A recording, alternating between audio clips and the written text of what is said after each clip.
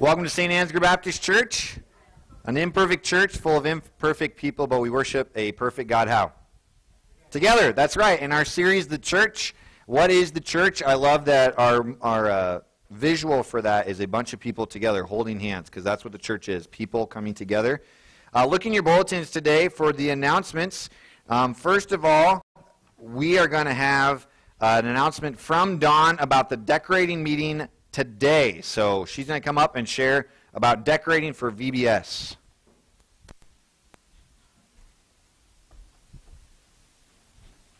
So the meeting will happen after church today. Anybody is welcome. You didn't have to sign up for being a VBS decorator or anything else. Just I need ideas, because we got to make this kind of a fun area for the kids to walk into, and just what are some ideas. So that's mainly as ideas and maybe helping me give you ideas to do things for me, to help me. Discipleship. Yes, that's the word. Another thing is, again, I need cardboard. So if you've got big boxes that are, I'm not saying like cereal size, but I'm talking like Fridge. That would be an option.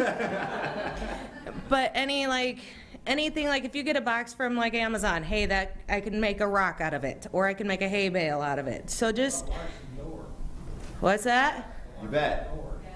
Yes. Big cardboard, I will take whatever. If you guys don't know where I live, you guys can always drop it off, or you can drop it off here and I can always come and get it. Either which way, I'm just asking again for cardboard because some of my ideas entail that. So thank you. Yeah, so stick around right after the service, and it'll be a great help to get some ideas and brainstorm. And John, I guess you need to go buy a new big boy toy in a box, and because we need a box. So tell Melissa that I told you to do that. Also, we have a new groundskeeper. One of the goals that I have is to continue passing things off to people to allow more of the work to be done by more of the people. Samuel Hershey loves working outside, loves cleaning up yards, and so he is our new groundskeeper. So if you would like to help with mowing during the summer or moving snow during the winter, go ahead and contact him. Also next week, Tim Capon was going to be here speaking in Sunday school and in the morning service. Probably, I don't know for sure, probably about what is a pastor, what is a church member, and what is a deacon. How does God show us that those are? Tim Capon is a faithful friend, a godly man. He loves our church. He loves the churches of the IARBC, which is the Iowa Association of Regular Baptist Churches, and he is the state rep for our fellowship. So he'll be here with us. Also, last year, the church paid out almost $1,700 or $1,800 for Josiah and I to go through an intentional discipleship program called the Leadership Journey. And it has been a journey for sure. But Josiah and I just wanted to take a few minutes this morning to say thank you for paying for us to go there. It was extremely helpful for us. It grew us as friends and also as brothers in Christ. And so Josiah's going to come first, and he's going to share what was meaningful to him, and then I will share, and then we'll pray and sing. Thank you so much. I had no idea it was that expensive.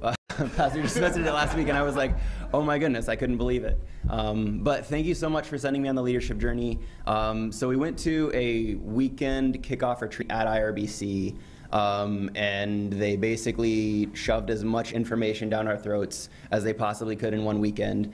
And it was really exciting because I learned a lot of things about they give categories for here is an area that you can brainstorm and come up with things to help your church grow in intentional areas, which I'd never done before. I'd never sat down. I wasn't a pastoral major in college. I was a missions major, so I missed the stuff where they sit down and they brainstorm on how do we fix maybe a small gap that we have in our church. And so they gave us a bunch of information. How do you do that? And we would do like case study kind of stuff where you figure out, if your church had this problem, or not a problem, but a gap where there's not discipleship, or there's not people coming to church. How can you fix that problem or come up with solutions for that problem, stuff like that. So that was the kickoff retreat. And then what was supposed to be a 24-week study turned into like a third-week study. I had a baby, but she had the baby. And we had a baby together. She did all the work, and I was there to support her. And so that kind of threw some loops, and Christmas was in there too. But it was really actually a blessing, because as we went through the study, one of the books we went through is called The 12 Disciplines, and so it went through the disciplines of the Christian life. So intaking scripture, praying, fasting, different stuff like that, and we would focus on one of those each week throughout the 12 weeks that we went through that book. Well, having a longer break during Christmas, you had even more time to be able to process that information and figure out how can I work this into my own life. Which was really the hard part. Was you get busy and you have things going on. It's hard enough to make time even to put the effort in for the course, because it takes a lot of time. It takes probably 5 hours a week to prepare for I think it's an hour and 15-minute meeting that we had every week. And so that was a lot of work, but to take the time and pour into that. But those little breaks gave time to help figure out how can I realistically accomplish these things in my life. And I'll just say one more thing and then I'll go, because I don't want to talk too much. But the biggest thing that Leadership Journey did for me was it helped me figure out in my life where I am able to have a leadership role. So one, for example, would be as a husband, I'm the leader of my family. And so it helped me divide help me categorize in my life where I am a leader, where I should be, and then say, what should I be doing in this area that I'm not, in order to be honoring God the way that He desires for my life. That was probably the biggest thing Leadership Journey did for me. But Pastor and I met last week. It was the last official meeting, and one of the things that we talked about was a vine and trellis analogy, and how God provides methods that are the trellis on which the vine on which the vine of Jesus can grow. So like it goes and it ministers to people. Yeah. And Leadership Journey was a trellis that God could use to grow and to work in my life on. And so thank you guys for that opportunity. It was incredible. Thank you.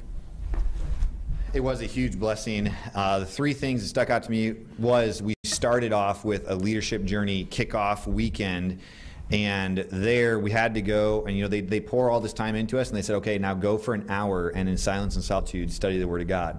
It's like, okay, and so we just went and for an hour sat still under the Word of God, and they gave us a couple of devotionals that we could do, or we could do something of our own, and we were in James 4 is where I chose to go, and it says, the wisdom that is from above is first pure, peaceable, gentle, easy to be entreated. But then it says, but the wisdom that is from below. And right there I realized, if you and I are to have wisdom, it's got to come down. I can't force it down. God's got to be the one that gives the wisdom. If I can force the wisdom, it's demonic wisdom.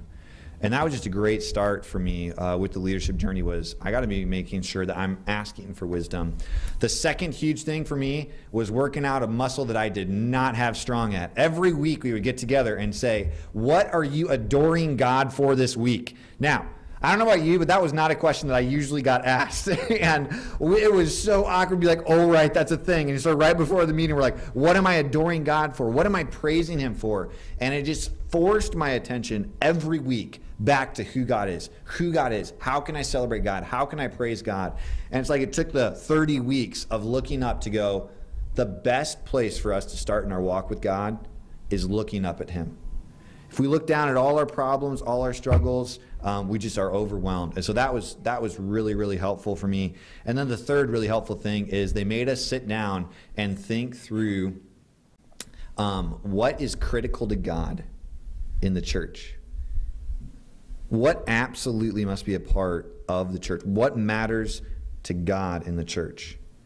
And then how do we move people from an unbeliever outside the church to a pillar of the church, who is someone who has not only multiplied themselves once, but has multiplied themselves, and the person they multiplied themselves in is multiplying people? How do you move someone from hater of God, to not only lover of God, but discipler of people who makes other disciples. And it was just so helpful to think along those lines, and really, really critical to my own life. So huge thank you from Josiah and I. We hope to do it again and encourage other men. But again, I will say to all you men, if we ask you, it is a serious commitment. It is not for the faint of heart. It was 5 to 6 hours a week just to be doing this, but it was so good. I mean, so awesome. We grew a ton together, and you confess sin, and you open up, and you find out a whole lot about each other, about your strengths, your weaknesses. I mean, we went through everything, but I gained a friend, I gained a brother, I gained a fellow soldier of Christ, and we're really, really appreciative for you guys sending us there. We would like to honor the seniors in the future. I did not jump right on this, though, and so I will be ordering some gifts for our seniors, and in future weeks, we will give the gifts to the seniors of our church. Seniors graduating high school, to be clear. Seniors graduating high school. Sorry. Man. We want to honor you as well. We are so thankful for the seniors in life who are faithful to the church and faithful to love. Just give me a shovel. I'm going to keep going. But as we go to the Word of God, the verse that had come to mind to pray for the seniors, I think it's also true for all of us. It's in Proverbs chapter 3. So let's just ask God to bless us as we think about Proverbs 3, 5, and 6. Father, you have said in Proverbs, trust in the Lord with all your heart. Lean not on your own understanding. In all your ways acknowledge him, and he will direct your paths. Father, each one of us here are on a journey. We are on a path, and it is extremely easy for us to trust in ourselves. Thank you that you are a God who is trustworthy, one who is a rock and a fortress, our God in whom we can trust, the one that we can go back to over and over and over and over again with life. And we confess that most of the time we want to lean on our own understanding. We want to know exactly what's going to happen tomorrow. We want to know what's going to happen with our job, with our family, with our church. We want to know what's going to happen when we open your word, if we're going to read it and be changed by it and have an awesome experience in it. We want to know exactly what's going to happen in the future. And we lean on our understanding to try to control that. But God, we don't know, but you do. So we worship you as the God of all knowledge and also the God of all wisdom to guide our paths. And we humble ourselves to say, not our will, but yours be done. And so even today, God, I pray that you would be obviously in control of this morning's service, that you would guide us in our singing, that you would guide us in scripture reading, and that you would guide us by our spirits as we submit to you, guide the message to bring glory to you. And I pray for each person here in their journey. Maybe there's something ahead of them that they're really struggling with, that they want to depend on their own understanding. We just collectively cast our burdens upon you, knowing that you care for us. And I pray that in these songs you would lift up our eyes to who Jesus is and the fact that we can trust him and that we can go forth with confidence because the God of the past is the God of the future, and we know that he is good. And we love you in Jesus' name. Amen.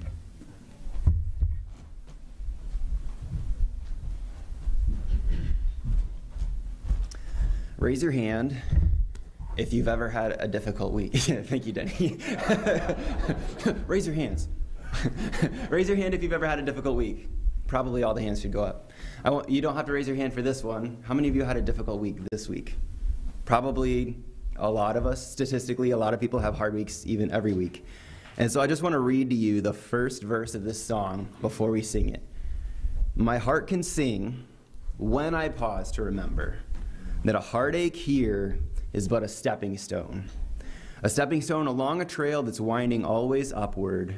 This troubled world is not my final home. But until then, my heart will go on singing. So stand with me and sing. We have hope. We have hope because this world is not our home. That's not the song we're singing. We're singing Until Then. Until then.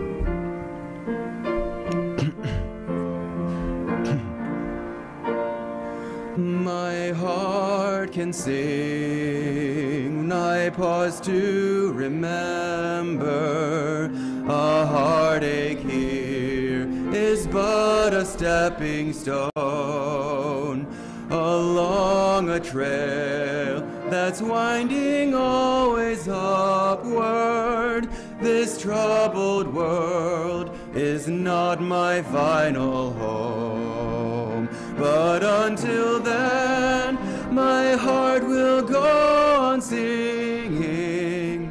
Until then with joy I'll carry on, until the day my eyes behold the city, until the day God calls me home. This weary world, with all its toil and struggle, may take its toll of misery and strife. The soul of man is like a waiting falcon. When it's released, it's destined for the skies. But until then, my heart will go on singing. Until then, with joy I'll carry on. Until the day my eyes behold the city. Until the day God calls me home. The things of earth will dim and lose their value if we recall they're borrowed for a while. And things of earth that cause our hearts to tremble, remembered there, will only bring a smile. But until then, my heart will go on singing. Until then, with joy I'll carry on. Until the day my eyes behold the city. Until the day God calls me home. Great singing, praise the Lord. We're going to sing The Savior is Waiting next. When we get to that home, it's not just going to be an empty place with really shiny streets. It's going to be the place where Jesus is, and we get to spend eternity with him, worshiping him, and that's what makes those heartaches and those difficult weeks worth it all. The Savior is waiting.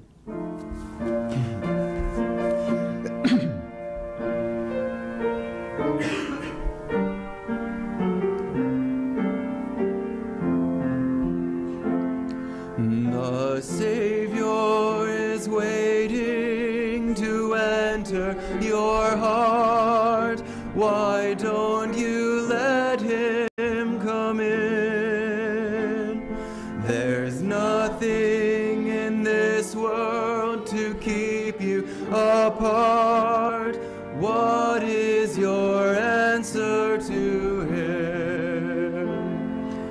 Time after time he has waited before, and now he is waiting again to see if you're willing to open the door. Oh, how he wants to come in. If you'll take one step forward, the Savior, my friend, you'll find his arms open wide. Receive him and all of your darkness will end. Within your heart he'll abide. Time after time he has waited before, and now he is waiting again to see if you're willing. Open the door. Oh, how he wants to come in. great singing. We're going to go ahead and have a seat, and we'll have the men for the offering come forward, please.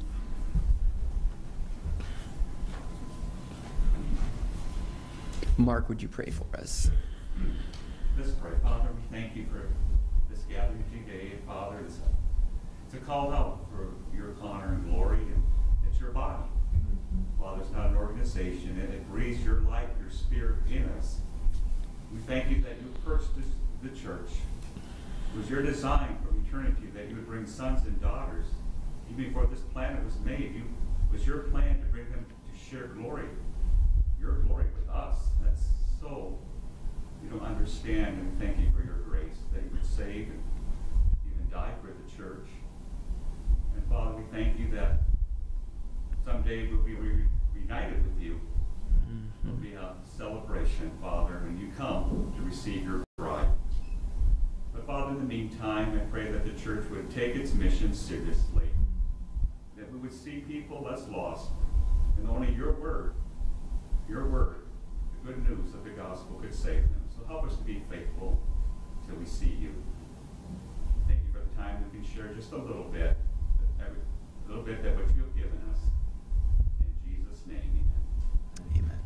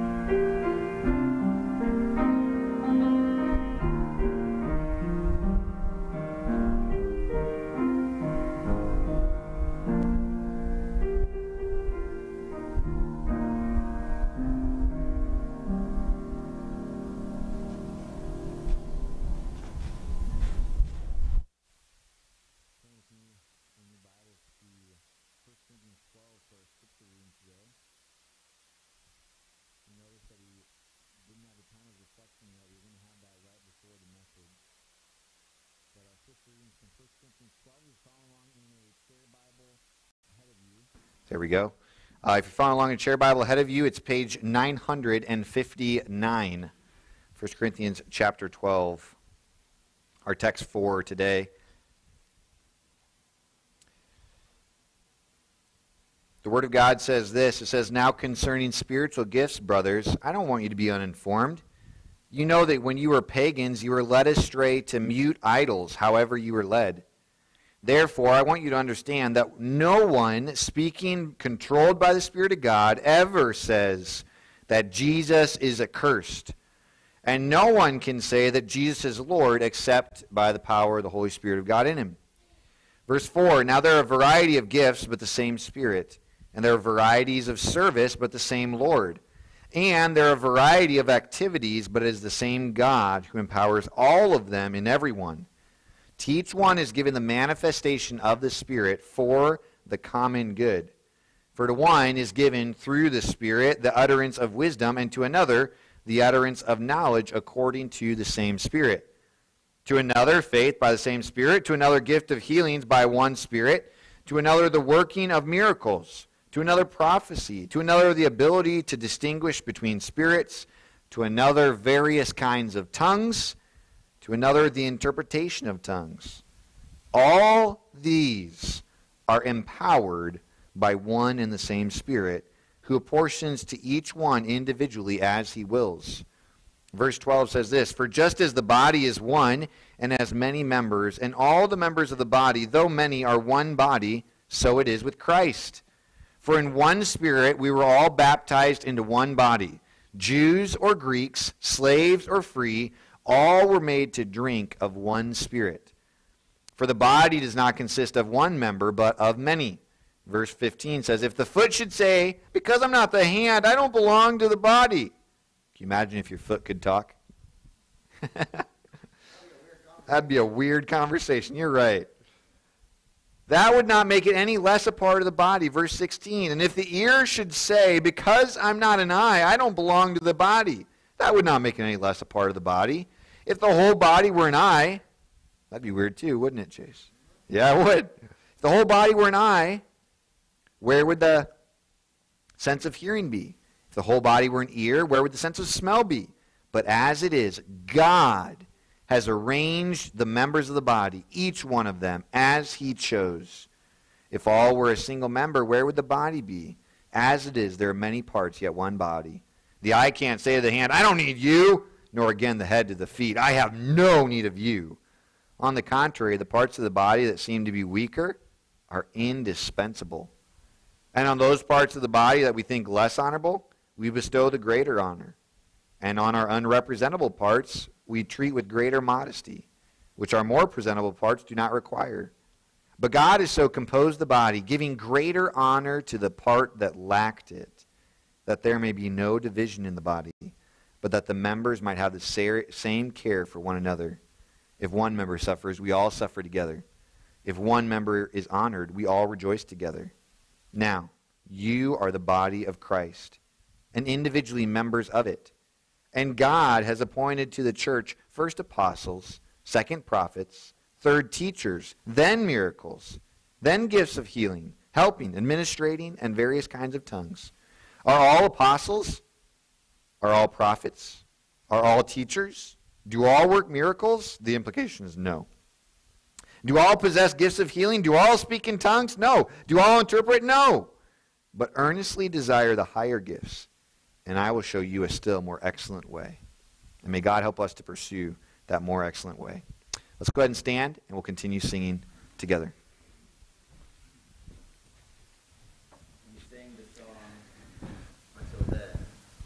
Then we sang the song, "The Savior is Waiting." And Bonnie played, "I Can Only Imagine." And now we're going to sing, as almost through the music service, we've come to the throne of God, and we're going to sing "Before the Throne of God Above." Sing with me.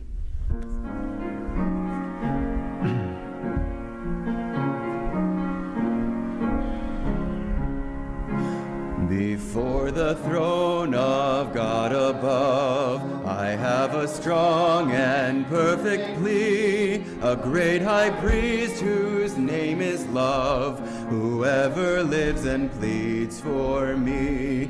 My name is graven on his hands, my name is written on his heart. I know that while in heaven he stands, no tongue can bid me thence depart. No tongue can bid me thence depart. When Satan tempts me to despair and tells me of the guilt within, upward I look and see him there, who made an end to all my sin. Because the sinless Savior died, my sinful soul is counted free.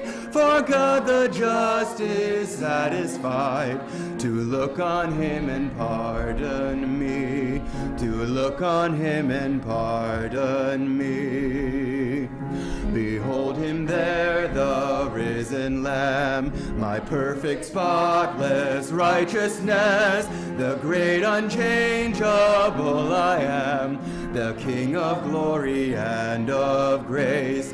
One with himself I cannot die, my soul is purchased by his blood. My life is hid with Christ on high, with Christ my Savior and my God, with Christ my Savior and my God. Great singing. And so we've come to the throne room. We've praised God because he's sitting there in his throne, over all creation, sovereign over everything. And so now we're going to sing, "In God We Trust," and in him alone. And don't forget the second and third verse we'll sing back to back, and then the chorus.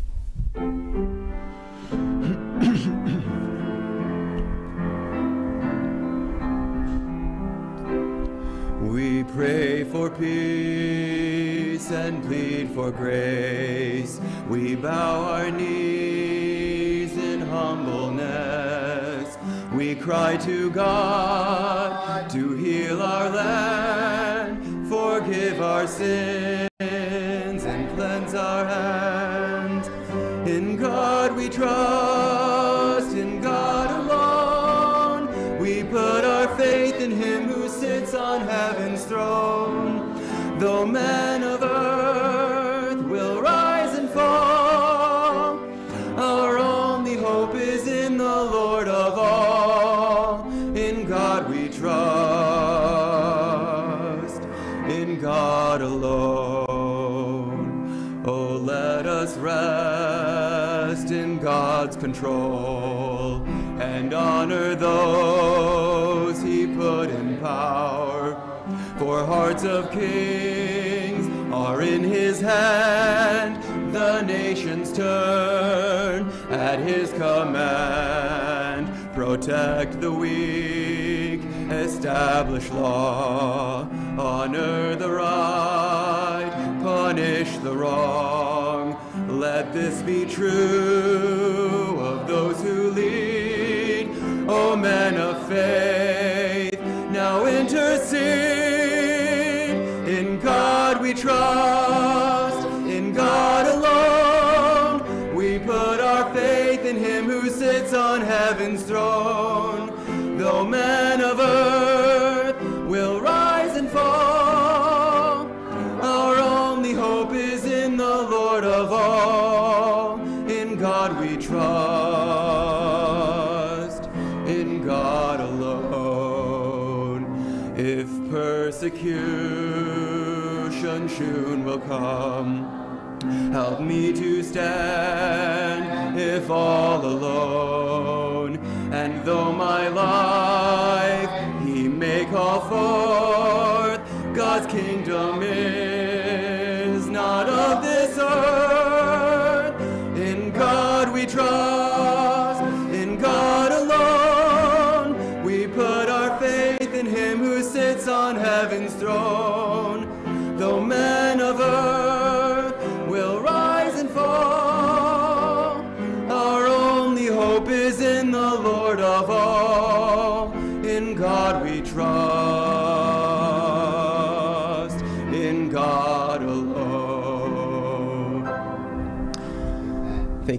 be seated. You can dismiss the kids for Children's Church.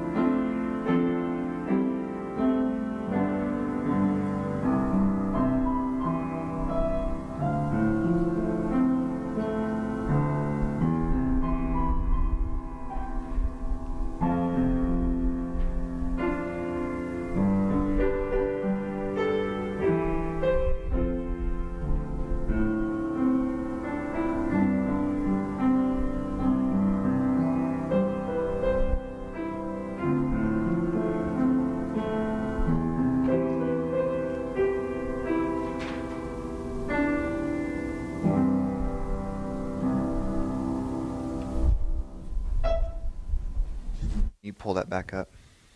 Right before we start our service, let's just go to God. You know people that need the Lord, and it could be for salvation, or maybe you know someone who's going through something really hard. Let's just lift them up in our minds as Bonnie plays through that one more time.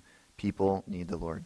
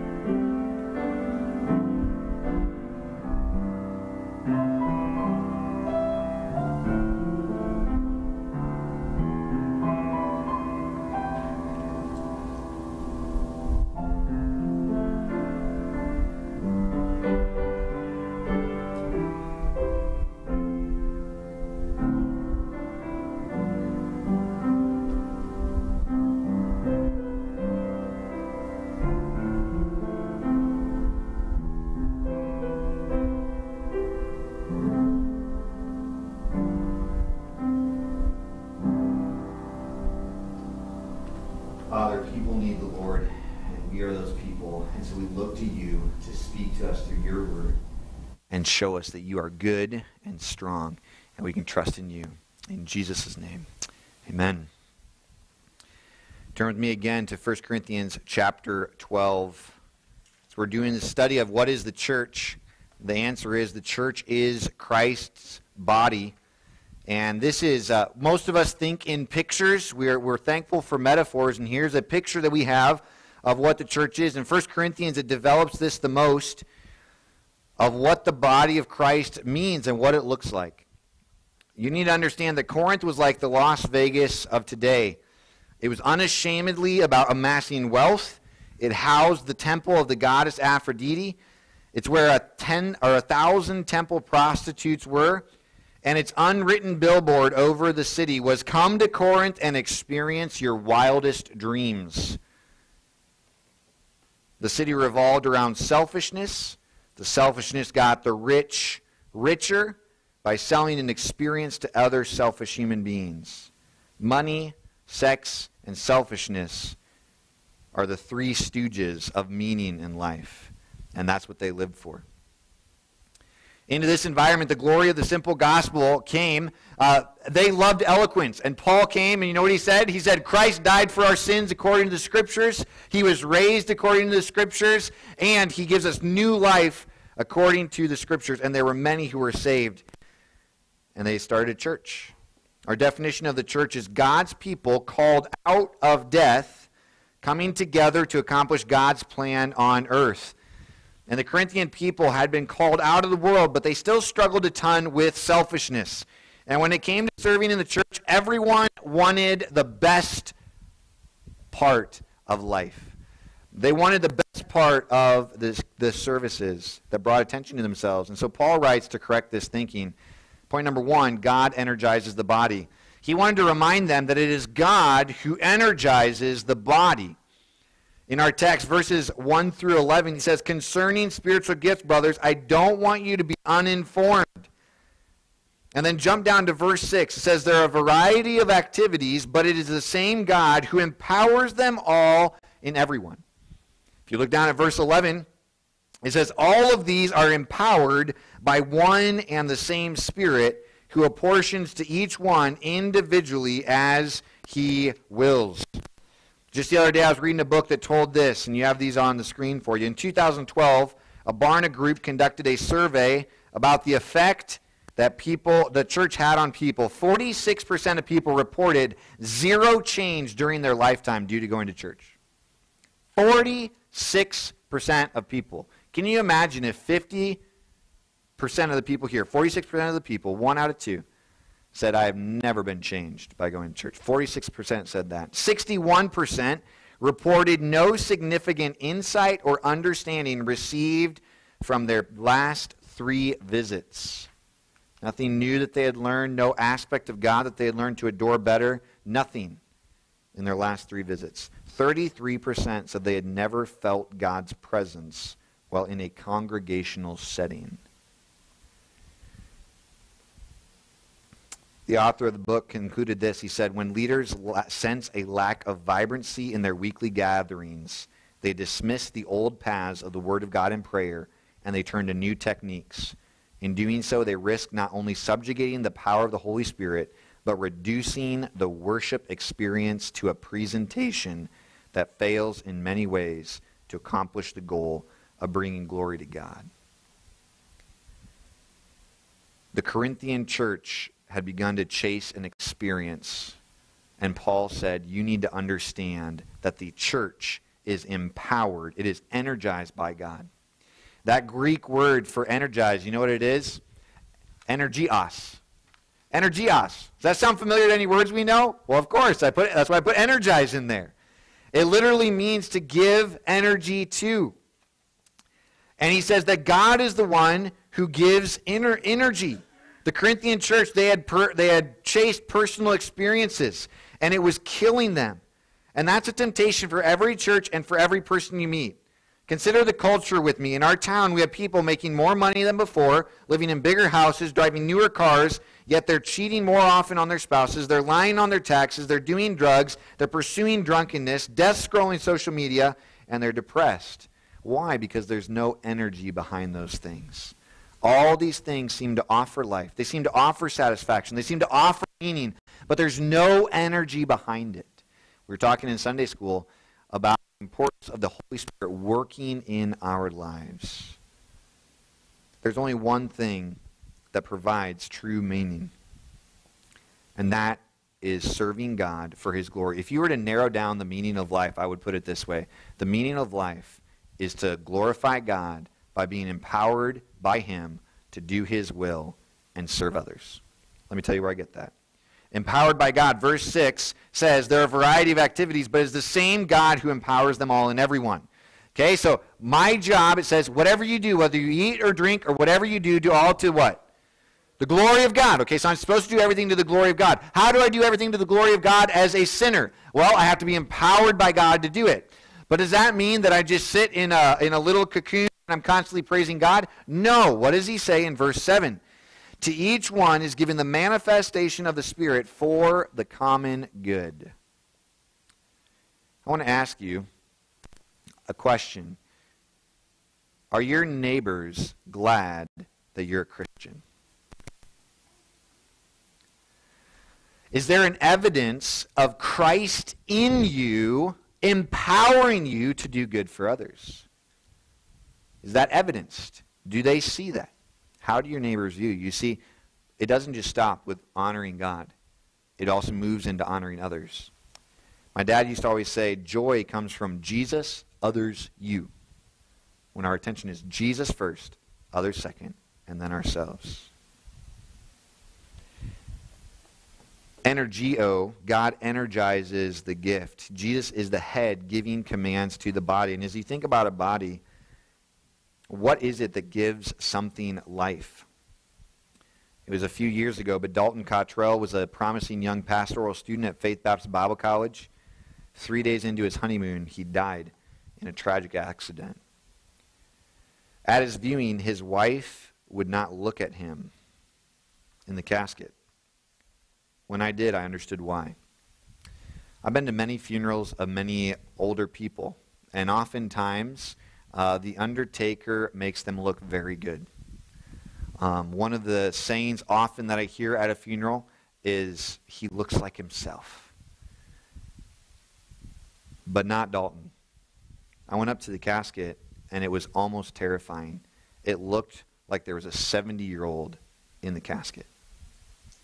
Why? There was no life. All the cosmetics had been put on. He was dressed in nice clothes. His hands were all there, but he was lifeless. Churches cannot thrive without the energy of God working in us. We can put on all the cosmetics. It's not going to change anything. We can have all the right parts. It's not going to change anything. We've got to have energy, right? You've got to have something that moves your hands, something that moves your feet, something that moves you, that moves your mouth. It's not just about the body. You've got to have life flowing through the body. And God is the one who gives the life. God is like the heart. If you're to go with the body image, God is like the heart, and he pumps the blood of the Holy Spirit into each member. And Jesus Christ is the head, and he's giving commands. He's saying, you work in here, and you serve in this way, and you glorify me in this way. And in fact, if you notice in our text, it says there are a variety of gifts, but the same Spirit. That's God the Holy Spirit. There are a variety of service, but the same Lord. That's Jesus Christ, God the Son. There are a variety of activities, but it's the same God, God the Father, who empowers them all in each one. God is the one who energizes the body. Point number 2, God equips the body. Verses 12 through 31. He goes on and says, just as one body, the body is one, it has many members, all the members of the body, though many, are one body, so it is with Christ. And Paul reminded the Corinthians that it was God who had arranged them. Verse 18 said God arranged the members. Verse 24 said God composed the body. Verse 28 says God appointed this. Why? Why? Because of verse 25. Why does God arrange us like this? That there may be no division in the body, but that the members may have the same care for one another. Why has God made us different, but also given us each value? So we care for each other. Do you know you should be cared for in the church? And you should care for others in the church. And the world is longing for that. They're looking for that. In fact, one is mentioned 10 times in these verses. Paul urges us to learn 3 lessons from this text. Letter A, your gifts are not accidental. Understand that your gifts are not accidental. Okay? God didn't mess up when he gave you the gifts that he gave you. He didn't say, whoops, I kind of forgot this one. I should have given them a few more gifts. Do you remember when the master, he goes to leave his servant and he leaves one servant with 5 talents, one servant with 2 talents, and one servant with 1? You know why? Because he knew the servants. And he said, the 1 talent guy is going to go bury 5 talents, so I might as well just give him 1. And he gives us an opportunity. And he's given us different gifts. And the Corinthians, they wanted anything that put them on the stage. They wanted anything. They wanted to speak in tongues. They were all excited about that because part of the pagan worship was to interact with the demons in such a way that you had this emotional experience of this supernatural emotional experience. And so they're like, I really liked that feeling that I got. So I get that feeling when I speak in tongues. I want to speak in tongues. And even today in Pentecostalism, there's a push to speak in tongues. But listen, even today, many want to preach, teach Sunday school, be a deacon, or hold an important position because the danger that we all face is the comparison trap. And this will have 2 effects on you. Did you notice the 2 effects of comparing yourselves with others? Do you notice that in this text? One is, well, because I'm not a deacon, I don't matter. One comparison is to look at others and say, I have no use in this church. So-and-so is doing this. They are serving in this way. They have this much joy. I still remember, especially when it comes to speakers, you know, when you're in college, you go to college and, all my college students understand this. You go to chapel every day in college, okay? So like sermons every single day. And after you go to so many sermons, you start comparing the speakers. You just do. Like, there's no sense lying about it. You just do. And there will be one guy who gets up and he's like, dude, preaching's not your gift. Just move on with life, especially when you're in a class about homiletics. I was in a class about homiletics one time, which is the art of preaching, and we each had to give a sermon. And this one guy got up there, and he was scared out of his mind. And he just sit here and like grab the pulpit, and his knuckles turned white. And the entire time as he was preaching, you know when someone's embarrassed, like they turn red? Like he legit went from my skin tone to bright red. But it just like crept up his neck like really, really slowly the entire time he preached. You know, it's just like, it's probably not your thing, man. Does that mean he matters less to the body of Christ? Absolutely not. Do you know that there's a guy that I went to college with, and he was what I would have considered one of the most ungodly men at college. He got in trouble so many times with the deans. He literally paid hundreds of dollars at the end of the semester because he got in trouble so often. They'd be watching movies, like they'd start movies at 1 o'clock at night. You're not supposed to watch movies in your room. All of them were not right. They weren't supposed to watch any of these movies. And I judged him like crazy. Today, he is faithfully serving the Lord in a church. He's working hard, took over his dad's business, is a generous giver in the church, loves the Lord, is serving him faithfully, and goes out of his way to honor God. And there are other guys that I took preaching classes with them, and they don't even believe in God anymore. And I remember one girl that I was in college, and she had all of her life together, it seemed. Today she's an atheist. God arranged the body to help us realize that your gifts are not accidental. And on that note, one of the things God's convicted me of is, you remember that old saying, loose lips sink ships? One of the characteristics that I've struggled with is loose lips. And last week, I used the illustration to talk about people that hold the church back.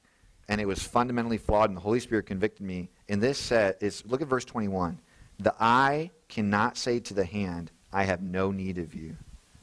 As your pastor, I cannot say to any of you, I have no need of you. And what I did when I compared people to like sticks in the mud that hold the church back was basically encouraging you to view some people as having no need of them. And that was wrong.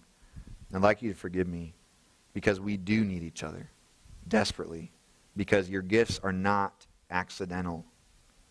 And it says even in verse 22, look at verse 22, on the contrary, the parts of the body that seem weaker are indispensable. And the parts of the body that we think less honorable, we bestow the greater honor. And our unrepresentable parts are treated with greater modesty. You know, a part that seems extremely weak and that is extremely weak in your body is your eye. And my family can tell you, try to touch my eye and you will not succeed. I have instant reflexes to protect my eye. I hate anything coming close to my eye. Why? It's a weaker part, but you treat it more carefully. And God says, you know, that part that is so weak is actually essential. And she might hate me for doing this, but I think there's an essential member in this church that maybe some of you don't even know about, and that the health of this church is directly tied to her, and it's Janet Yanger, who has prayed for me and my family. She's prayed for you and your family over and over and over again. And you may not know her, but she prays for you, and she sends you thank you cards and birthday cards, and she loves you deeply, and she loves us deeply. And there have been many times in my life where I've thought,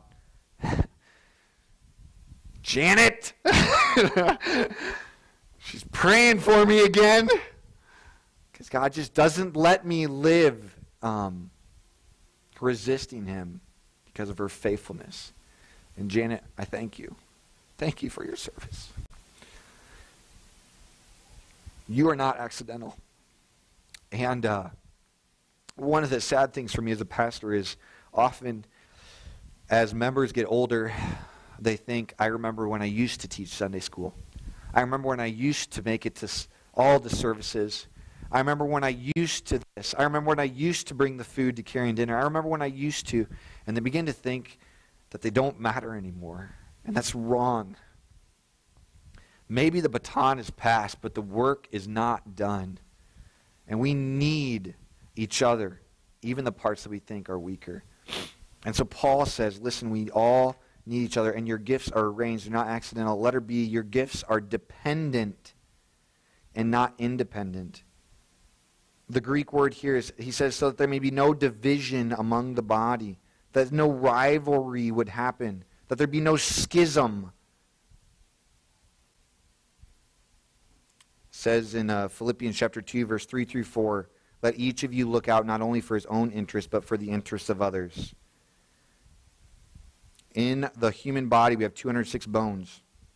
We have over 900 ligaments, 60,000 miles of blood vessels, 30 trillion cells. And we all need each other. The body is not individuals by themselves. It's individuals working together. And in fact, if you've ever driven by someone's yard who's a junker, he may have a ton of engines. But why do cars not run? Because the parts aren't working together, right? Why do churches not run? Because the parts aren't working together. Who we just went through leadership journey with, that one of their jobs is to go into churches that are dying and help them get life. And one of the first things they do is they say, you're on each other's team. This is a team where we work together for the glory of God. We need each other. Because it says, when one member suffers, we all suffer together. Now, I may be more accident prone than some of you are.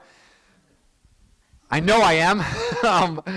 But I remember being back in college, and I was playing basketball, which was a bad life choice. But anyway, playing basketball, I go up for a layup, I come back down, and I land on a guy's foot, and my kneecap goes from here to right here, which is not fun. If you've ever had it happen, I've had it happen hundreds of times, but it's not fun. And so I went down. It had been a year or so, and I was just in pain. Guess what I ended up getting? Crutches. What happens with crutches? The rest of the body helps the weaker part. Do you know how cool it is when one member in the church is hurting and the rest of the body just comes together and says, let me help you. Let me strengthen you. And then you know what happens? It says, when one member rejoices, we all rejoice. You know, I've also broken a few bones, and you cut off the cast, and you finally get to walk, and your whole body's excited. Like, finally, you get to walk again. And so we're dependent. We are not independent. And letter C, the purpose of the gifts is to benefit the body. The apostles, the prophets, the teachers, they're exalted above speaking in tongues. But the purpose of our gifts is to benefit the body. John Piper says this, God did not design Christians to be strong in faith and fervent in worship without other Christian ministers, strengthening their souls. He, Paul, does not see the Christian dependence on other Christians as a defect in our dependence on God. If you find someone who says, hey, I am a strong Christian, but I just don't care for Christ's church, they're wrong. You cannot be a strong Christian without Christ's church. Just take it like this. Let's go with the body, the image of the body. Let's say they're the finger. Cut off your finger, set it on the table. How strong is it? It's not strong. But many people today, they cut themselves off from the church and they expect strength. No. There's damage that happens. It says in 1 Peter 4:10 through 11, as each has received a gift, use it to serve one another as good stewards of God's varied grace. Whoever speaks as the one who speaks oracles of God. Whoever serves as one who serves in the strength that God supplies, in order that in everything God may be glorified through Jesus Christ. To him be dominion and glory forever and ever. Amen. So point number 1, God energizes the body. Point number 2, God equips the body. Point number 3, God enlivens the body. Verse 31 says, earnestly desire the higher gifts, and I will show you a more excellent way. Look at me at 1 Corinthians 13. If I speak with the tongue of men and angels, and I don't have love, I'm a noisy gong or a clanging cymbal. Curious, how many of you played the gong or cymbal in high school? Anyone? I have never heard of parents who are like, I love that my kid decided to play the cymbals. He says, if you speak in tongues but you don't love, you are annoying. And if I have prophetic powers, I understand all mysteries, all knowledge. If I have all faith so to move mountains, but I don't have love, I'm nothing.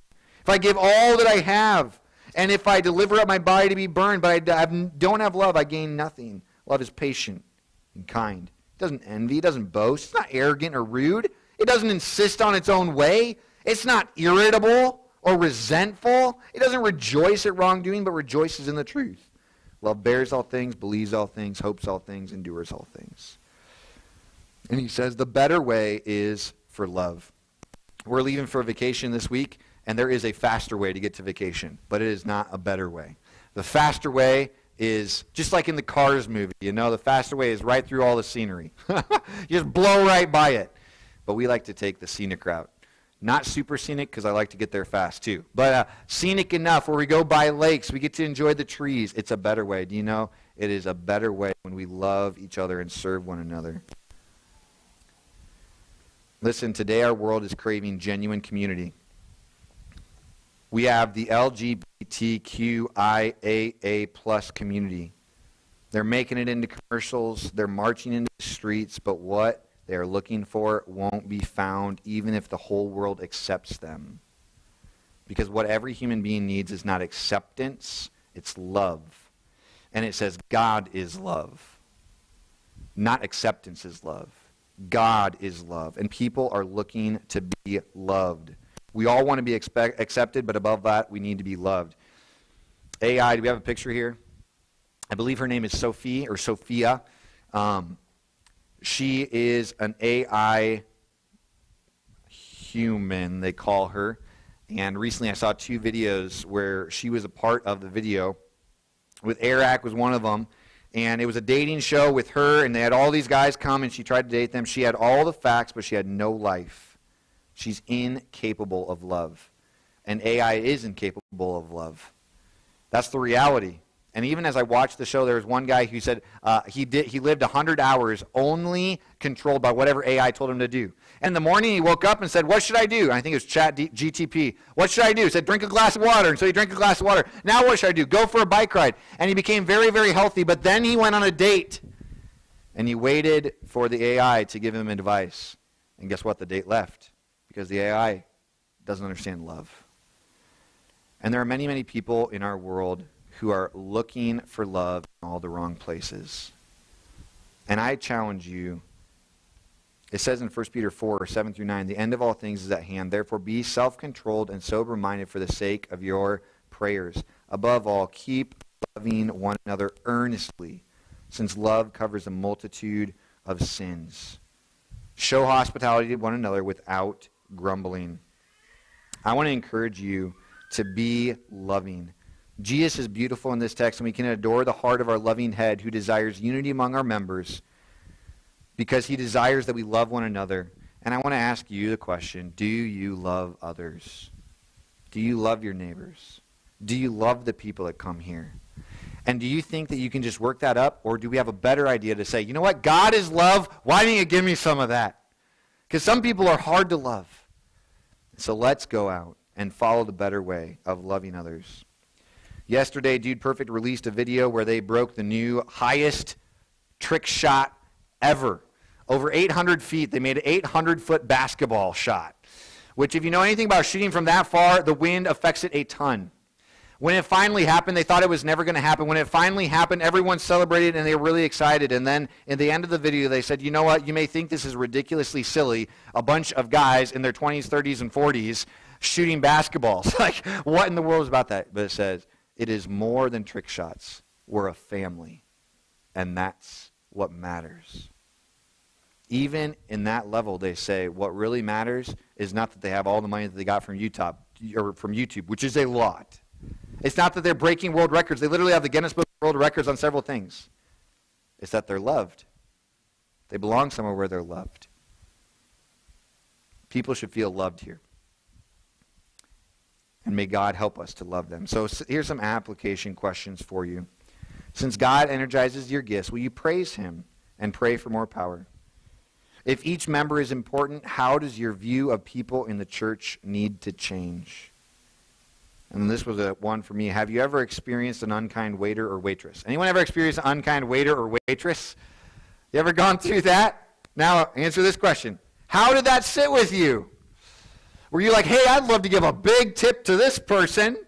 You're like, you have one job, to be a waiter or a waitress. How did that sit with you? Now think about this. Evaluate how you serve. Are you serving with love? Because that waiter or waitress might have been doing everything they needed to. They brought you their food. They brought you your water. They brought you everything. They were there. They cleaned the table, but with no joy. How do you serve? And are you hurting or rejoicing? With whom do you need to share that? We're the body of Christ. And then what is there that you can worship or praise God for in this text? Father, I thank you that you show us a greater way, which is love. Empower us to love one another with a pure heart fervently for your honor and for others' good. In Jesus' name, amen. Let's go ahead and stand, and we will close together in the song, Turn Your Eye. O soul, are you weary and troubled? No light in the darkness you see. There is light for a look at the Savior and life more abundant and free. Sing with me, turn your eyes upon Jesus.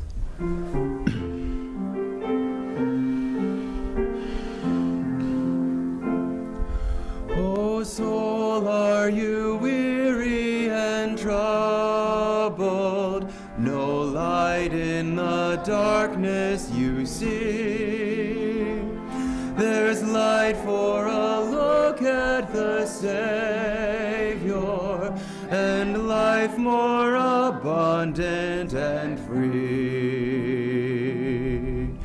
Turn your eyes upon Jesus. Look full in his wonderful face, and the things of earth will grow strangely dim in the light of his glory and grace. Through death into life everlasting, he passed and we follow him there.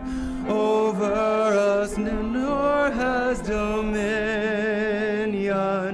for more than conquerors we are. Turn your eyes upon Jesus.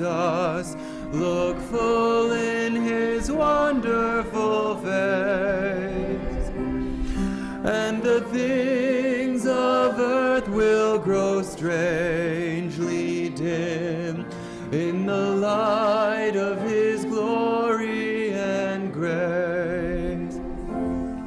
His word shall not fail you, he promised. Believe him and all will be well. Then to a world that is dying, his perfect salvation to tell. Turn your eyes upon Jesus, look full in his wonderful face, and the things of earth will grow strangely dim in the light of his glory and grace. Sing the chorus with me one more time a cappella. Turn your eyes upon Jesus, look full in his wonderful face, and the things of earth will grow strangely dim in the light of his glory and grace. Great singing. You are dismissed.